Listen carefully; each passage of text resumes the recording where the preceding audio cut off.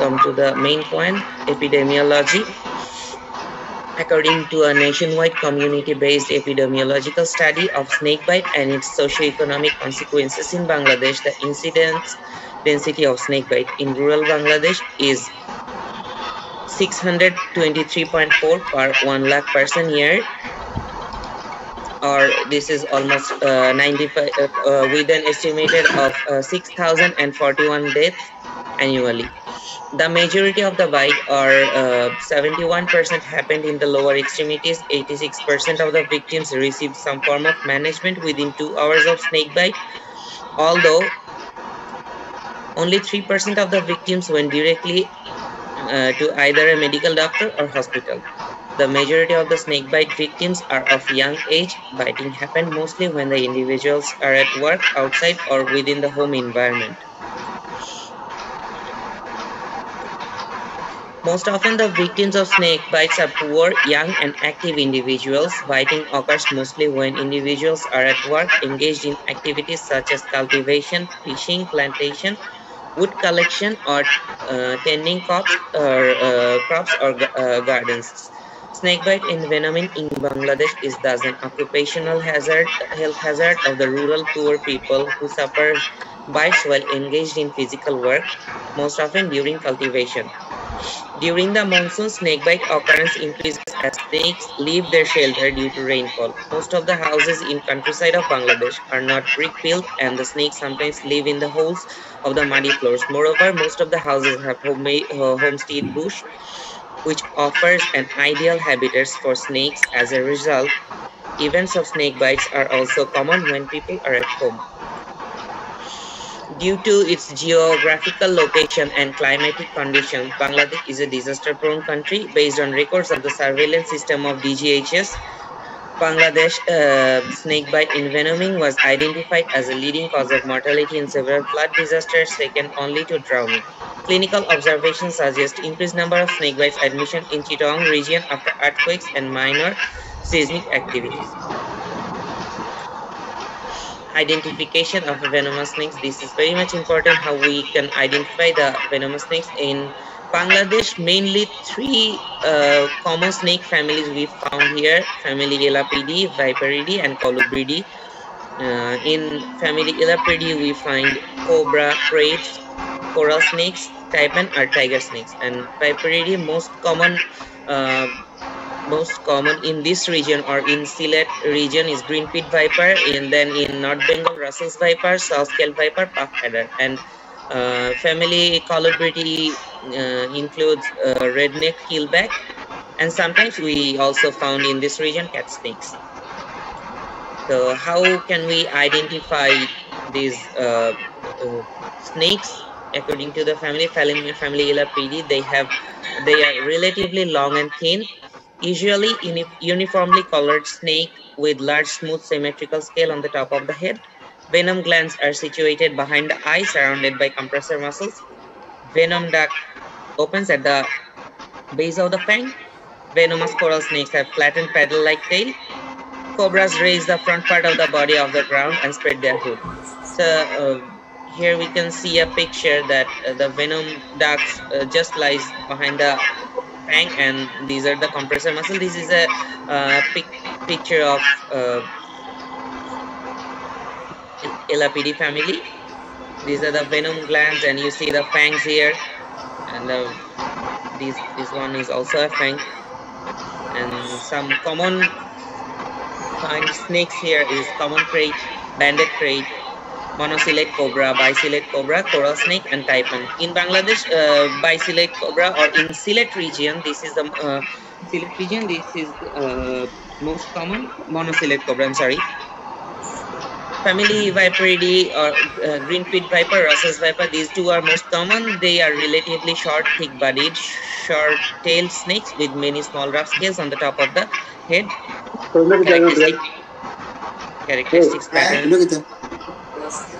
Characteristic patterns of colored markings on their back.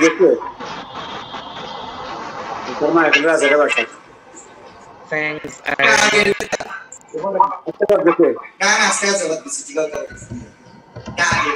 on a rotatable maxilla, making them erectile. Okay, these are the most common in North Bengal. This is Russell's viper, and in this region, this is green pit viper. And family, these are less common than the previous two, Elabridae or Viperidae. And redneck, we usually found here the redneck keelback, and this is venom secreted by supralabial gland tracts. Down grooves in the posterior maxillary fangs, and these are the picture, the very beautiful redneck keelback here, and also beautifully dangerous. So now come to the point differentiation between venomous and non-venomous. How can we find these snakes are venomous or non-venomous? There's some points that venomous snakes have,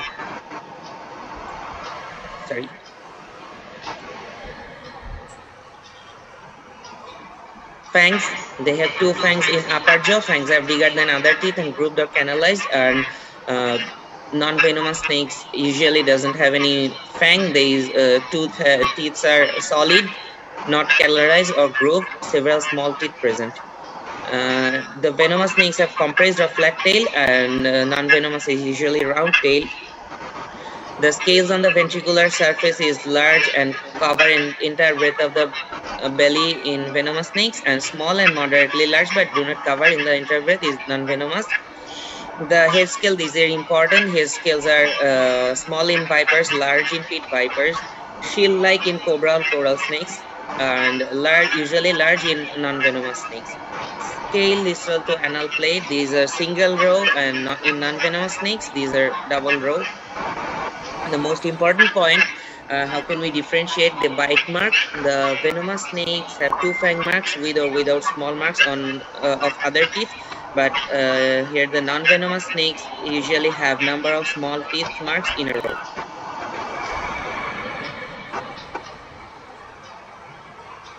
Now, what are the composition of snake venom? Mainly the snake venom is composed of mostly by protein. 90% of the snake venom contains protein, and less in next 10% contains non-protein part. The protein part have enzymes, non-enzymatic polypeptide toxin and non-enzymatic polypeptide non-toxin. So most important part of the snake venom, or which causes the pathogenesis here or other symptoms, are the enzymes. Important enzymes are digestive hydrolases, hyaluronidase, kininogenase, L-amino acid oxidase, phosphomono and diesterase, and phospholipase A2. And the non-protein part contains carbohydrate, lipid, free amino acid, nucleosides, biogenic amines such as serotonin and acetylcholine. These are the venom enzymes. We would talk, I would go very brief discussion, just because whenever we will discuss the pathophysiology, the venom enzymes will be discussed in broadly here. The zinc metalloproteinase degrades the basement membrane components. Next, the procoagulant enzymes, venols of Viperidae, Elapidae, Colubridae contain serine protein and other procoagulant enzyme, and they act like that are thrombin-like or activate other factors like 5 or 10, prothrombin and other clotting factors. Russell Viper's venom activates factor 2, factor 5, 10, 9, and 13 fibrinolysis protein C and other platelet aggregation. Phospholipase A2 lecithinase. This is the most widespread and extensively studied of all venom enzymes. It usually damages mitochondria, RBC, peripheral nerve endings, leukocytes, skeletal muscles, vascular endothelium, and other membrane. In other sense, it usually hampers or affects the whole, different systems there. Acetylcholinesterase may cause fasciculation, hyaluronidase. They promotes the spread of the venom through tissue by increasing the permeability, but also may cause tissue damage. There are some proteolytic enzymes and polypeptide toxins. These increase the vascular permeability. The neurotoxin or venom peptide toxin, they release acetylcholine at the nerve ending at neuromuscular junction and then damage the ending, prevents further release of transmission. So here comes a question that if a young or juvenile snake bites, and at the same time if a old snake bites, will both of them have the same impacts or not. There are usually variation in venom composition within species. The two most important factors are envenoming by juvenile and adult snake may cause qualitatively different clinical effects, and envenoming by a snake in one part of its geographical range may not be neutralized by an antivenom raised using venom from other part of the range. So this is a very important question. So what is a venomous snake bite? A bite is by a venomous snake which produces specific symptoms and signs, or a syndrome which will be discussed later, is considered as a venomous snake bite. It is important to note that a bite by venomous snakes may not always produce features of envenomation. About 50% bites of the Russell's viper, 30% of the cobras, and 5 to 10% of the saw-scaled vipers do not result in any symptoms or signs of envenoming. So here comes an important part: pathophysiology of human envenoming. There are some local envenoming causes swelling and bruising, results from increased vascular permeability attributable to venom endopeptidase, metalloproteinase, hemorrhagins, membrane damaging polypeptide toxin, phospholipases, and endogenous autocoids released by the venom such as histamine and kinins. Local tissue necrosis results from direct action of the myotoxins and cytotoxins and ischemia caused by thrombosis, compression of the blood vessels by first aid methods such as tight tourniquets, or by swollen muscle within tight fascial compartment. Myotoxin damages the muscle cell plasma membrane directly. Most are either enzymatically active or enzymatically inactive. There's hypotension and shock after viper bites, leakage of plasma or blood into the bitten limb and elsewhere, or massive gastrointestinal hemorrhage may cause hypovolemia. Vasodilation, especially of splanchnic vessels, and a direct effect on the myocardium may contribute to hypotension. Bleeding and blood clotting disturbances. Snake venoms affect hemostasis in several ways. Procoagulant enzymes activate the intravascular coagulation, producing consumption coagulopathy and incoagulable blood. Procoagulants of colubridae and elapridae activates prothrombin, whereas those in venoms of vipers activate factor 5 and factor 10. Thrombin-like enzymes in pit viper venoms have a direct action on fibrinogen. Some venom causes fibrinogenation by activating the endogenous fibrinolytic system. Anticoagulant activity is attributable to venom phospholipases. Platelet activation or inhibition results in thrombocytopenia. Complement activation, elapridae and some colubridae venoms activates the complement via the alternate pathway. Cobra venom factor is the snake C3b, whereas some viper venoms activate the classic pathway. Complement activation affects the platelets, the blood coagulation system, and other humoral mediators. There are some neurotoxicity. Neurotoxic polypeptides of snake venoms cause paralysis by blocking the transmission at the neuromuscular junction. Patients with paralysis of the bulbar muscles may die of upper airway obstruction or aspiration, but the most common mode of death after neurotoxic envenoming is respiratory paralysis. There may be myotoxicity. Metalloproteinase enzyme are principally responsible. They are present in venoms of sea snakes, some elapids, and some species of crabs and vipers. Released into the bloodstreams of myoglobins, muscle enzymes, uric acid, potassium, and other muscle constituents in an effects in human presynaptic neurotoxins. Patient might die of bulbar and respiratory muscle weakness, acute hyperkalemia, or acute kidney injury. There may be acute kidney injury due to snake bite.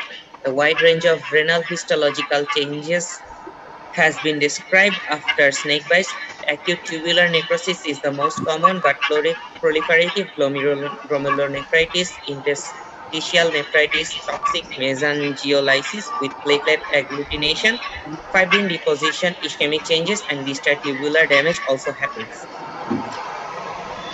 Generalized increase in capillary permeability. Venoms of vipers can cause a generalized increase in vascular permeability, resulting in pulmonary edema, serous effusion, conjunctival, periorbital, facial, and retinal edema, bilateral parotid enlargement, albuminuria, and hemoconcentration. This causes due to mainly metalloproteases that damages the vascular endothelium. And in summation, we can see the whole chart that was taken from Davidson. There are local effects: pain, sweating, erythema, blistering, necrosis, swelling. Non-specific systemic effects. These systemic effects, non-specific and specific, would be discussed later. So clinical features of snake bite, or how a patient would come to us, or what would be the examination findings. There would be local envenoming, local swelling involving more than half of the bitten limb within 48 hours of the bite, swelling after bites on the digits, toes, and especially fingers, rapid extension of the swelling, for example, beyond the wrist or ankle within a few hours of the bite on the hands or the feet. There are some pictures showing local envenoming, like local swelling. There's local swelling, gangrene, or yesterday we released a patient that was almost resembles this green pig viper poisoning. Systemic features, there would be some non-specific symptoms, like the patient would come with headache, nausea, vomiting, or abdominal pain. There would be some neurological features, like the patient will come with muscle paralysis, difficulty in moving jaw, tongue, eye, difficulty in vision, heaviness of the eyelid, weakness of neck muscle, difficulty in swallowing, dribbling of saliva, nasal voice, difficulty in respiration. And in examination, we would find ptosis, diplopia, ophthalmoplegia, loss of gag reflex, dysphonia, bilateral facial paralysis. There would be broken neck sign, there would be weak grip and diminished tendon reflexes. Here are some pictures. This is a picture of ptosis, you see, and this is a picture of broken neck sign. There would be some hematological symptoms. There would be spontaneous bleeding from gum, vomiting of blood, or urethral bleeding, persistent bleeding from bite site, penny puncture site, or inflicted wound, if any. And the sign would be, there would be bruised, we'd find bruise, hematuria, epistaxis, or hemorrhagic blisters. This is a picture of hemorrhagic blisters. These are gum bleeding or periorbital bleeding. These are the hematological signs. There will be signs of renal impairment, scanty or no urine output, dark colored urine. This is a very dark colored urine. Hypotension, and this is also red colored urine. Signs of myotoxicity, there would be muscle tenderness, black urine, or respiratory failure. Some clinical uremic syndrome, nausea, vomiting, hiccup, flapping, tremor, drowsiness, muscle twitching, pericardial friction rub. There would be cardiovascular toxicity like hypotension and shock. Very important feature is psychological features. Snakebite is also known to cause significant psychological morbidity in form of acute stress reaction and anxiety immediately, and depression and post-traumatic stress disorder as a sequel. Clinical syndrome. What are the clinical symptoms? Patient may present with clusters of symptoms and signs. In many cases, identification of the offending snake is not possible based on the circumstances and chronology of the appearance and group of symptoms and signs. There would be a group of signs and symptoms, and on the basis of those, we may identify the snakes. If patient cannot describe the snakes, or we have very little information about the snakes. There are 5 syndromes. Syndrome 1, there will be local envenoming, like swelling with bleeding or clotting disturbances. This may be, most probably, these are all vipers. Syndrome 2, local envenoming, swelling with bleeding, clotting disturbances, and with shock or acute kidney injury, with or without neurotoxicity. There may be possibility of Russell's viper. If they're local envenoming with neurotoxicity, there may be cobra or king cobra. If there is neurotoxicity with minimal or no local envenoming, bitten on land, if there is neurotoxicity with almost no local envenoming, there are 2 possibilities. If this is on the land or while stepping on the ground, these may be crake, or while in the sea, these may be sea snake. Neurotoxicity with dark brown urine and acute kidney injury. Same, if patient is injured in the land or while sleeping indoors, this may be crate. In the sea, this may be sea snake. So now, management of the snake bites. These are divided into two parts: pre-hospital management, or which we may say the first aid. Effective first aid treatment should be carried out immediately or very soon after the snake bite, before the patient reaches the hospital. It can be performed by the snakebite victim or by anyone present who has skills to provide first aid. Very important thing is, incorrect first aid may cause more harm than good. What are the aims of the first aid? Attempt to slow down the spread of the venom, prevent mortality and complications, control dangerous early symptoms of envenoming, and not to harm the snakebite victim. So what would be the recommended first aid methods? There would be reassurance. Patient should be advised not to get panicked. There must be immobilization. If the bite is in the lower limb, sit down, do not work. If the bite is in the upper limb, do not move the limb. Wash the bitten area with soap or water. Remove as early as possible all the rings, bangles, anklets, cords, clothings, cabbage, taga, etc., which may cause constriction of the if swelling occurs. There must be quick transportation.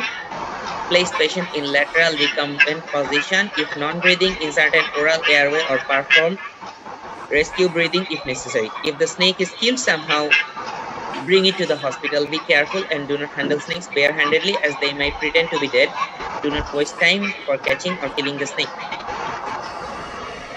There would be some restrictions, or in the guideline they say some don'ts during first aid. Do not apply tourniquets, ligature in the bitten limb. Do not cut or prick with needles or any topical cream. Do not waste time unnecessarily seeking treatment provided by traditional healers or ojhas. Do not provide anything by mouth if the victim has difficulty in swallowing, vomiting, nasal voice, excessive salivation. Do not cauterize, or it is imperative not to apply any herbal medicines, stones, seeds, saliva, potassium permanganate solution, or cow dung and mud. It is prohibited to use herbal products like oil, ghee, pepper to induce vomiting. Do not apply alcohol or aspirin to relieve pain. Do not panic or delay in reaching health facility. And after the patient have reached hospital somehow, there will be hospital management, and there is a very good guideline here. Sorry.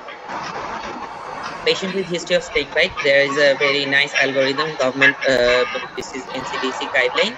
Patient with a history of snake bite, when the snake bite is suspected, admission in the hospital. So the very first thing we have to do is reassurance and assessment of the patient. Check the vital signs and level of the consciousness, fluid status, urine output. Resuscitation if necessary if the patient is in dehydration, or a patient has poor fluid status, or patient has a very low level of consciousness. Assess for features of envenomation. Identification of the snake. These are the two parts. If the snake is identified as non-venomous, there will be reassurance, observation, supportive care, and discharge. If the snake is identified as venomous and snake is not identified and suspected snake bite, if there would be some criteria. If the snake is identified as venomous but no features of systemic or local envenomation, same treatment like reassurance, observation, supportive care, and discharge. If features of local envenoming found, we have to look for if that is due to cobra or Russell viper. Then we have local envenoming. We have to do reassurance, observation, same treatment. If the systemic envenoming or due to suspected cobra and Russell viper, there would be starting of antivenom. We have to do very rapid investigations. The most important investigation or practical we do in our ward is 20-minute whole blood clotting time. Then some snakebite screening test, complete blood count, urine routine microscopic examination, urea, electrolytes, creatinine, ECG, bleeding time, clotting time, APTT. And unluckily, a specific test for detection of venom is not available in our country. And now we have to start for the antivenom therapy. The common antivenom therapy immediately, if indicated for the bites of cobra, krait, or Russell's viper. And currently available antivenoms not recommended for the bites of green pit viper or sea snakes. What are the indications?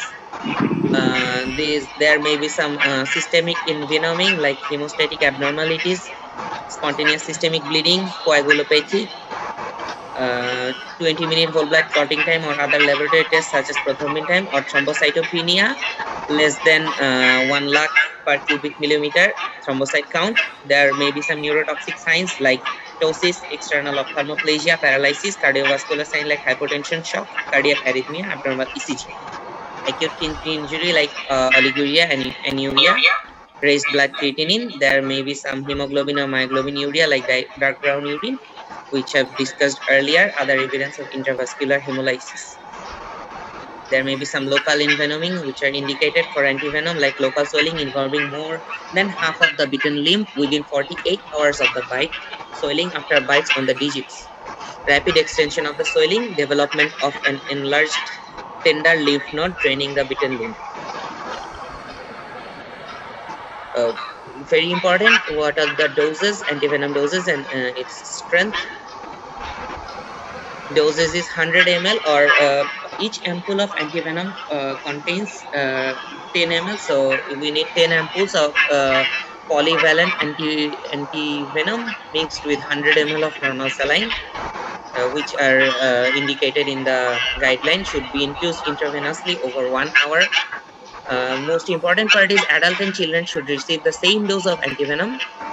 Here they say start infusion at lower rate for 10 to 15 minutes, but in practical or ward management, we look for usually 5 minutes or mostly within 10 minutes.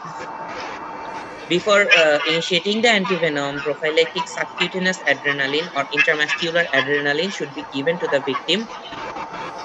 There we have to be cautious, like we have to be there must be available injection hydrocortisone and injection antihistamine at bedside. Just if we start the antivenom doses, there may be some hypersensitive reaction. Observe the patient carefully during the time of administration of antivenom up to 3 hours of signs of anaphylaxis, and we have to do the regular monitoring like vital signs, pulse, blood pressure, respiration, and observe for the appearance of rash. There are criteria for repeating the initial dose of antivenom. Persisting or deteriorating sign of systemic envenoming, like if no improvement or deterioration of neurotoxic features due to cobra or krait 1 to 2 hours after completion of antivenom, if there persistence or recurrence of blood incoagulability after 6 hours of antivenom treatment. The endpoint of antivenom therapy is reversal of coagulopathy as determined by serial performance of 20 whole blood clotting time. There are some most important points in viper bites. Monitor the efficacy of antivenom by repeatedly performing 20 minutes whole blood clotting time. Initially, at the start of the antivenom therapy, repeat in 6 hours. If the blood does not clot in 20 minutes, repeat the antivenom infusion and perform 20 minutes whole blood clotting time 6 hours later. There may be some antivenom reaction, which is very important and practical in words. There is a very important algorithm here. There may be some early reaction, there may be some late reaction. Early reactions are usually anaphylactic reactions, like there may be patient may present with dry cough, palpitation, vomiting, sweating, abdominal pain, or urticaria.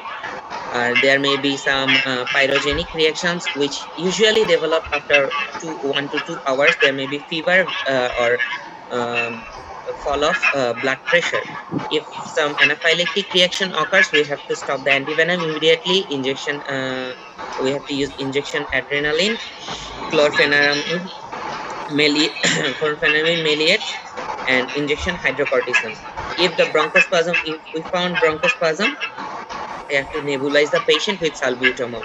The dose can be repeated every 5 to 10 minutes if the reaction persists. And if the anaphylaxis is unresponsive to injection adrenaline, we have to use IV adrenaline with mixed with normal saline. Or if the pyrogenic reactions, in case of pyrogenic reactions, we have to stop the antivenom and use antipyretic like paracetamol suppository. The late reaction, usually serum sickness, usually occurs after 1 to 12 days.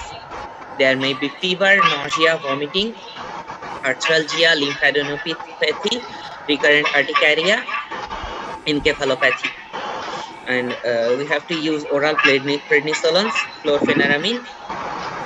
And when the injection, and there is a very important point in the guideline here, when the injection adrenaline should not be given if the patient has hypertension, if the patient has any cardiac disease or history of any cerebrovascular disease or coagulopathy. In management of snake bites, there may be arisal of some special problems like respiratory failure. We have to clear the airway, oxygen supply, perform a chin lift and jaw thrust maneuver, insert a oropharyngeal airway, ventilate the patient with a ambu bag, and establish endotracheal intubation, and quickly transfer the patient to the nearest health facility having antivenom and ICU. Patient should be given injection newstigmine methyl sulfate and injection atropine 4 hourly. Atropine to be given before newstigmine. There may be some acute kidney injury during the management of snake bite. In these cases, we have to use as early as possible the antivenom, correct hypovolemia with intravenous fluid, ensure adequate urine output, continuous intravenous fluid, intravenous furosemide if needed. We have to correct the metabolic acidosis. If the acute kidney injury occurs, there will be metabolic acidosis with a slow intravenous infusion of 50 to 100 millimole of sodium bicarbonate. Check and repeat the ABG.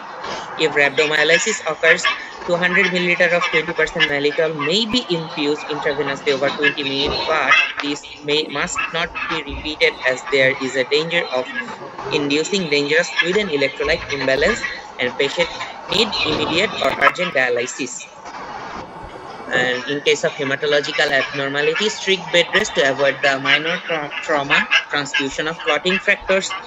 Intramuscular injections should be avoided. Detect coagulopathy in viper bites by performing 20-hour whole blood clotting time 2 hourly, and coagulation profile should be tested 6 hourly, like bleeding time, clotting time, APTT. And very important thing is we have to do a regular follow-up, detection of anti-venom reaction, early reaction within 3 hours, serum sickness weekly, once or for 3 weeks, detection of any late sequel following envenomation, physical disability or psychiatric disability. We have to check for any physical disability like immobilization of the limbs or respiratory distress, or any psychiatric disability like patient may develop anxiety, or in later phases patient may develop depression. 3 and 6 months after the bite, we have to do a regular follow-up. So there is a very important message here. Worldwide, someone dies from a snake bite every 4 minutes. So we have to be very efficient and very cautious about the snake bite management. And there must be some rules and etiquettes how to avoid snake bite. Snakes usually do not bite intentionally. They only bite whenever we attack them or whenever they feel threatened. So we can easily avoid the snake bite if it is good to avoid keeping food items like paddy, poultry, and pigeon within bedroom, which might attract rats, which in turn attract the snakes to enter. Using long shoe during trekking or walking near the long grasses. Check out presence of snakes while handling the fishing nets. Take special precautions like flashlight stick during walk at night, because snakes usually move actively at night. Know about the venomous snakes and their habitat in Bangladesh. Take special precautions during sleep, using cot or avoid sleeping in the floor. Clean the four sides of the house, keep distance between the dwelling house and cultivation land, keep the yard free of clutter. So here's a very I have found this message in from a snake conservation campaign. I have searched in the internet, and the only difference between beautiful and scary is knowledge. Snake is very beautiful creature, and look how beautiful this is, but this is also scary if we lack of knowledge. And that's the end of the presentation. Thank you for staying with me. Thank you, my respected teachers and my dear colleagues.